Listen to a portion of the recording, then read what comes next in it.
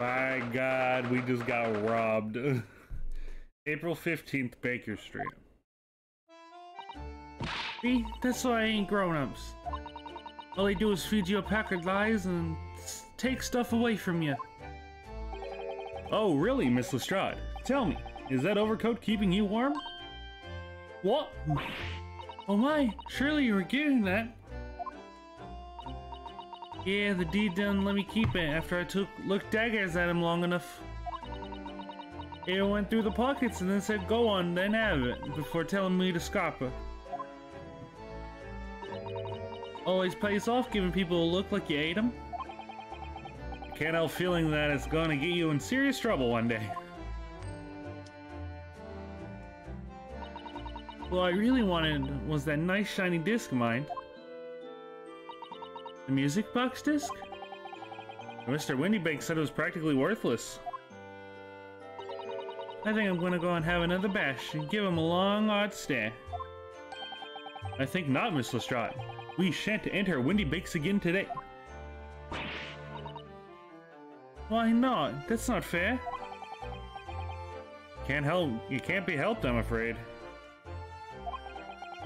Police are investigating the scene now and taking a statement from Mr. Windybank. But the disc mine. I had the ticket for this coat and it was in the coat's pocket. And there should be something else at all. That's what the Ron Cove said, ain't it? Yes, he did mention something about another article, didn't he? But then, that's mine too, whatever it is. Now she's really pushing her luck. Miss Lestrade, I think it's time to admit defeat. You have your haul for the day. Yeah, and it's all your fault, Sholmes. So what are your plans now? Will you dine with us this evening? Eh? Iris would be delighted to cook, I'm sure, and I might entertain you with a modest violin recital.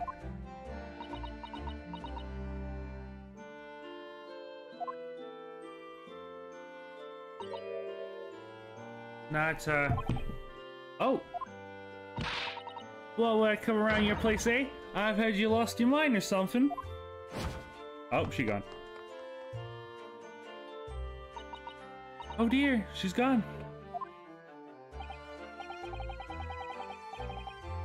Having reviled for me unquite necessarily, I might add.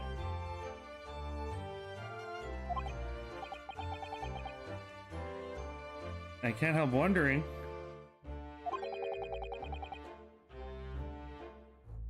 If perhaps she might turn up anyway.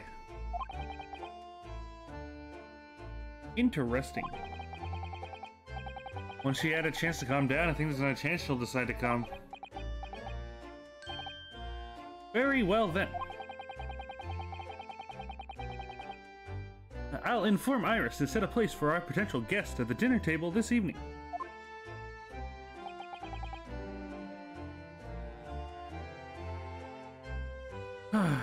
And one more thing. It should be glad of your company too. Sorry? I believe I will have a rather splendid surprise to show you. Oh, how exciting! What is it? You shall have to wait and see, Miss Suzuto. Until later, then. Okay.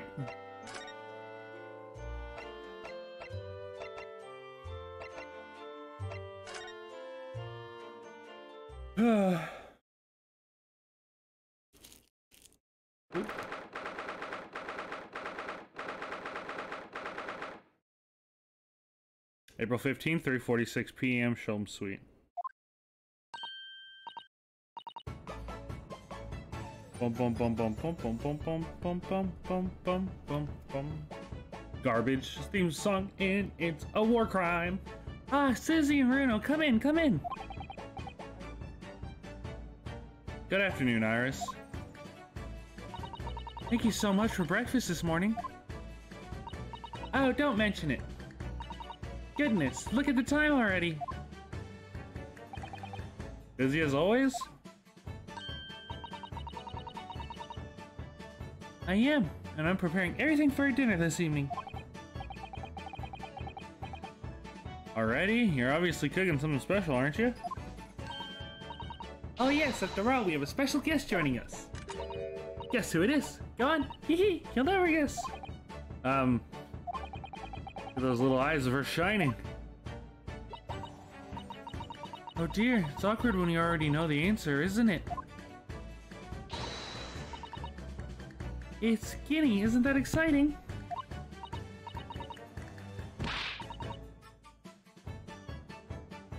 Oh, what a surprise! Yes, that's wonderful news. Wow, Iris seems overjoyed at the idea.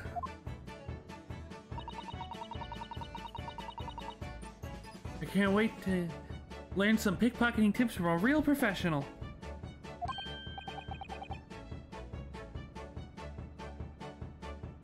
Bum, bum, bum, bum, bum, bum, bum, bum, bum.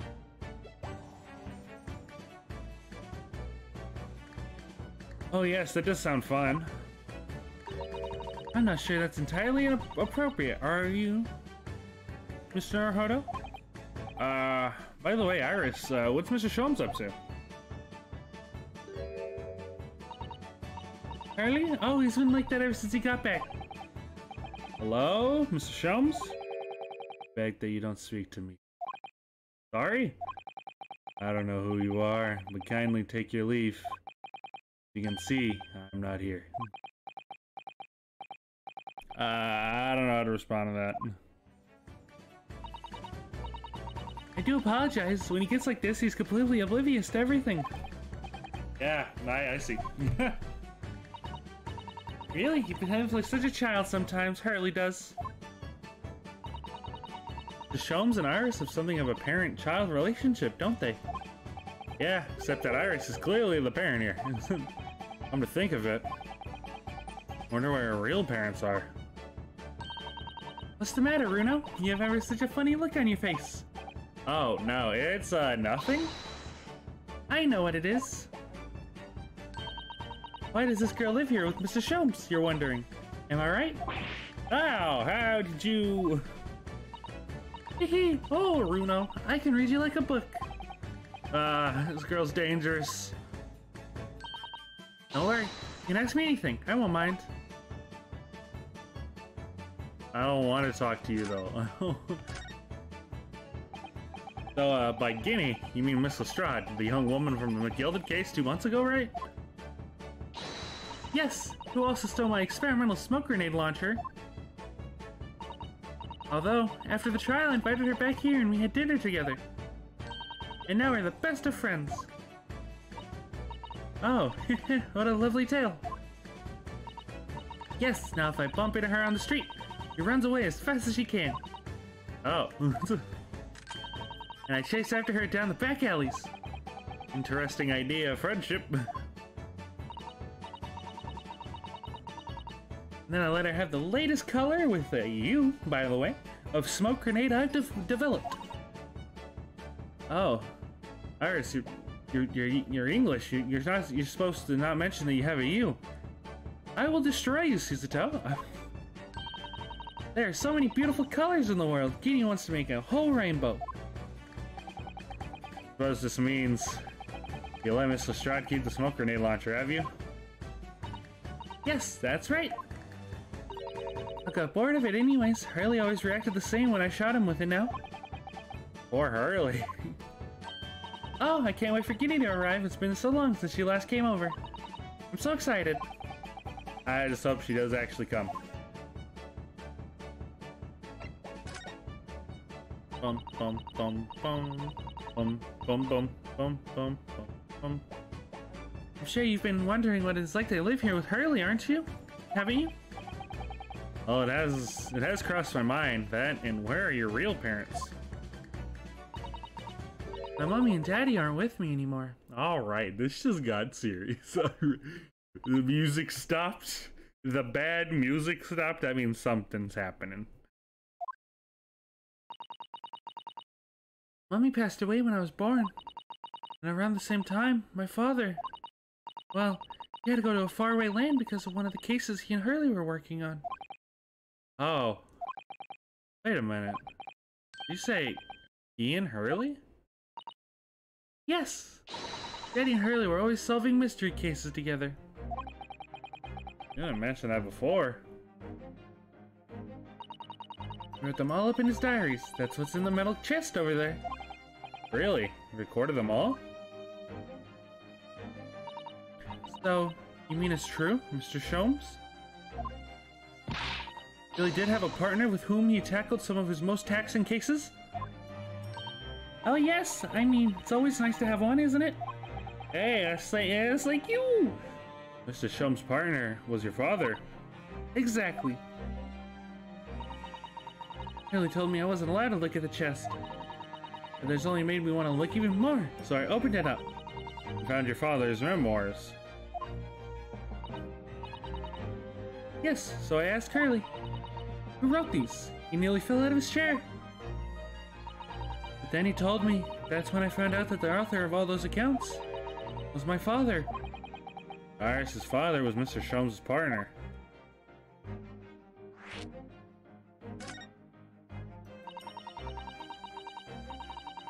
I practically lived with Hurley all my life. It was tiny when he took me in. So, it came as quite a shock. When Hurley told me he wasn't really my daddy, I mean. It must have done. I wonder why Mr. Sholmes chose to tell you, and at such a young age. Hurley says it's because he wouldn't have been able to hide it from me. Oh? Well, having lived with Hurley all these years, you might say that his ways have rubbed off on me. There are some things I can't just see. Especially lies. I almost know when people are lying before they open their mouths sometimes. Perceive? Hello? Right. Anyway, it was so fascinating when I read Daddy's diaries. That's what inspired me to write The Adventures of Herlock Sholmes, actually. I always assumed Mr. Sholmes simply told you all those thrilling stories. Oh no, Hurley's hopeless like that. He forgets everything. As soon as he solved the case, it all but vanishes in his mind. Oh, I see. The other day, it was so embarrassing. As usual, he totally forgot about the case he just solved. So the very next day, he gathered together all the people involved and proceeded to solve the case again. It's quite a shock for everyone. And say that again. You share your father's surname, don't you, Iris? That's right, Wilson. Daddy is Dr. J.H. Wilson. We got bad news, doll. I learned from his diary that he's a doctor of medicine, you see? That's what prompted me to study and study so that I can earn a doctorate as well.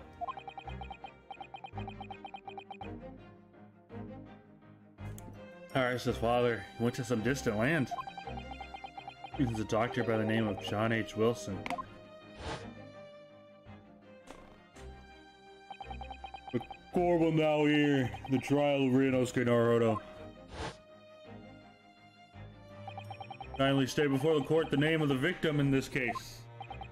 The victim's name was Dr. John H. Wilson? That's right, visiting professor of medicine at Imperial Yume Academy.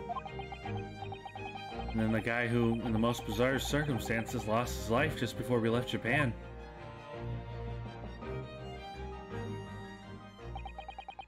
Miss Suzuto. Yes? Perhaps we shouldn't pursue this conversation any further at this time. I think that would be for the best.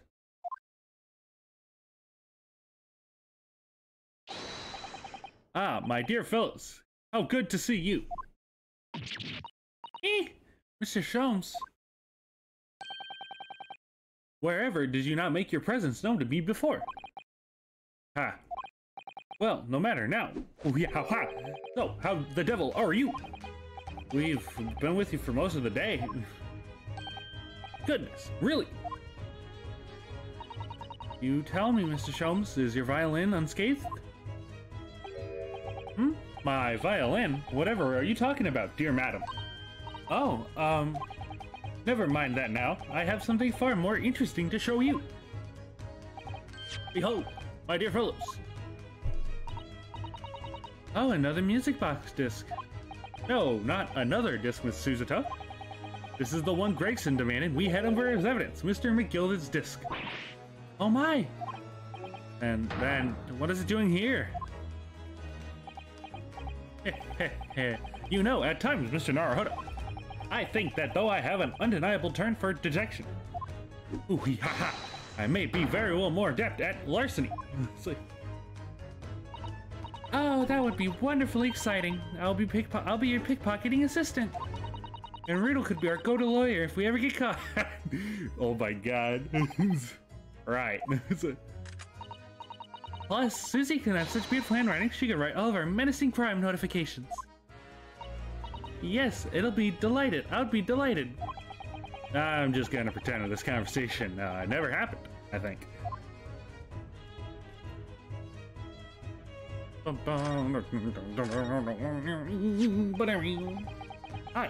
do not understand. Oh, I don't understand. How did this disc come to be in your possession? I thought Inspector Grenson took it back to Scotland Yard.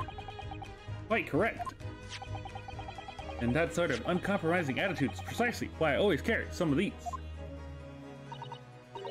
That's a bar of chocolate, Mr. Sholmes. Your one and only friend in this time of loneliness, if I'm not mistaken. If you will humor me, my dear fellows, cast your minds back to when the good detective confiscated the disc.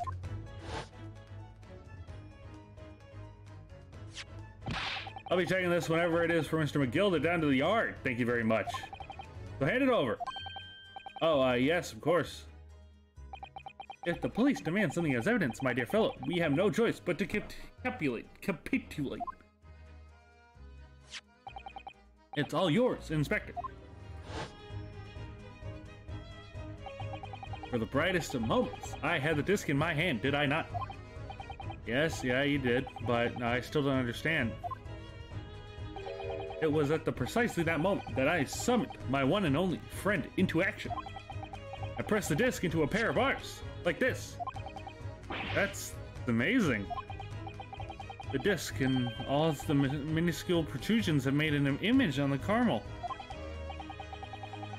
Indeed, this caramel is quite exceptional. I developed it myself, you know. Suitably soft for made impressions, but resistant to melting, this result of a precisely controlled solution. How extraordinary!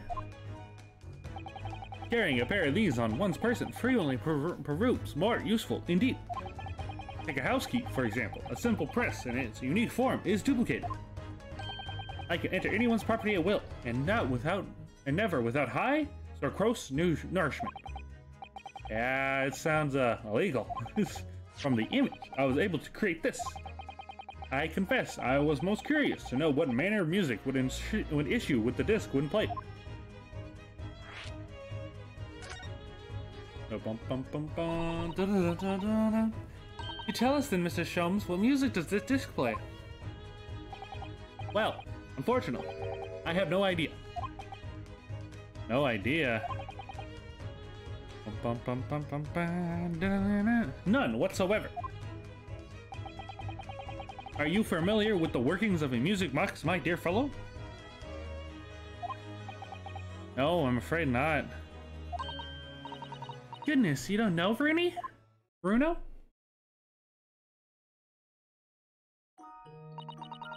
Inside a music box, there's a special metal piece called a comb. This is what produces the sound. Small protuberances pluck the different teeth of the comb as they rotate past it, making the sound different notes. The first music box to be invented used a rotating cylinder with protuberances on it.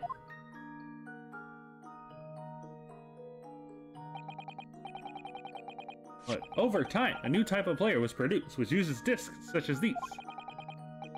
With that development, the popularity of music boxes spread far and wide, all around the globe. Why exactly? Because the discs are easy to produce and can be interchanged to facilitate the playing of different tunes. There are a great many firms in Europe now manufacturing music boxes as a result. It is wonderful to be able to enjoy music, even when no performer is present. But it is the very success of the invention that means we are now presented with an insurmountable problem. What do you mean? As you may imagine, the construction of one firm music box does not match that of another. And we have no way of knowing in which music box this particular disc was designed to be played. There is no resolution to this problem, I'm afraid. It's quite irretraceable. I see, so that's why. Naturally, I tested the disc in this few music boxes I have at my disposal. But as you can hear, to no avail.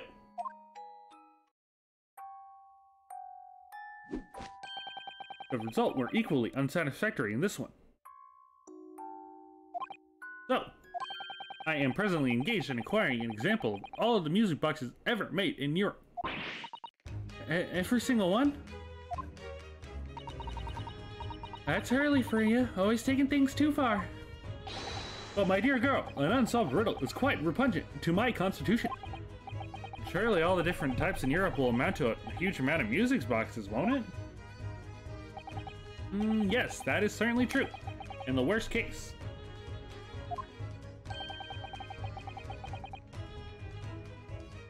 Ugh.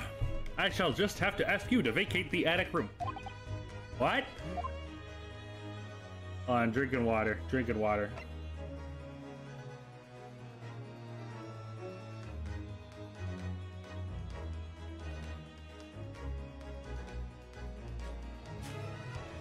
Ugh.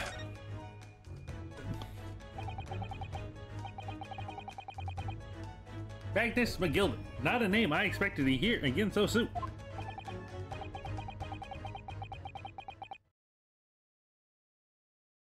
Yeah, it's only been 2 months since the Grizzly case.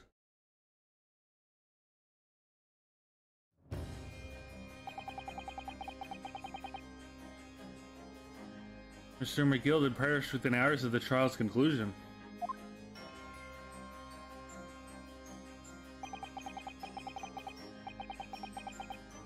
Was it the curse of the Reaper? No one knows. Till now.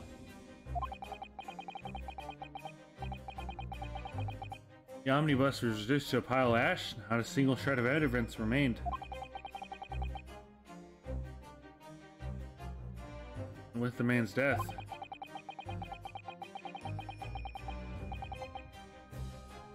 the problem with that murder in which he was so intimately involved was buried.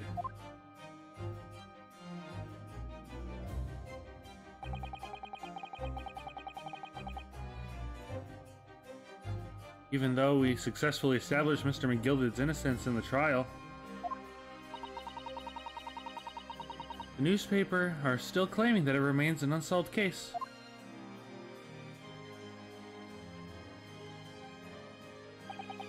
Murder of the brickmaker, Mr. Thrice-Fired Mason.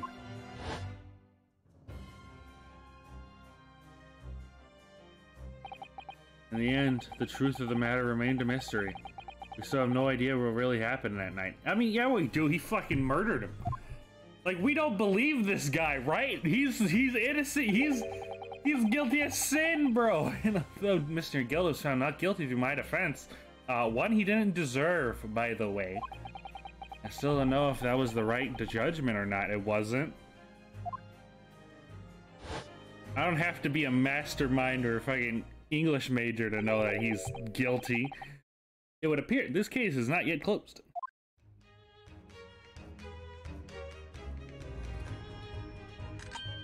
Well, it's time I started getting things ready for dinner, I think. Jenny will be here before long. Thank you, Iris. Oh, well, you must let me help you then. Of course, Susie, there's plenty to do. I think I shall investigate the conditions of my faithful performing partner. Now then, where do I leave it? Where did I leave it? Let this be a lesson to you, Mrs. Sholmes. Never leave anything too precious with the pawnbroker. Yes, you may be right. Oh, that reminds me of something Mr. Windybake said before. He said that he had a manuscript of Iris's and Pawn, didn't he? Did he? Yeah, he definitely mentioned it. Mr. Shum's latest tale of otherworldly mystery lies dormant in my storeroom, where his words, I believe. You heard about that, didn't you? I expect you were as incensed as I was. Oh, yes. The idea of such a wonderful story languished in Mr. Windybake's storeroom, gathering dust. My dear madam, I'm quite sure I told you already. The pawnbroker storeroom was the safest place for it. More secure than a bank's vault. And what about your Stradivarius, Harley? Was that safe and secure? Well, there may be the occasional mix-up. Caused by a certain imputerous someone not too far away from me now. You have any idea how long it took me to write that Baskerville story, Harley? Oh, it sounds so exciting. The Hound of the Baskervilles. I would love to read it. Wait. How do you know that name? Wait, oh no. Oh no, I've never seen her look so serious before. Wait a minute. I think you made a mistake.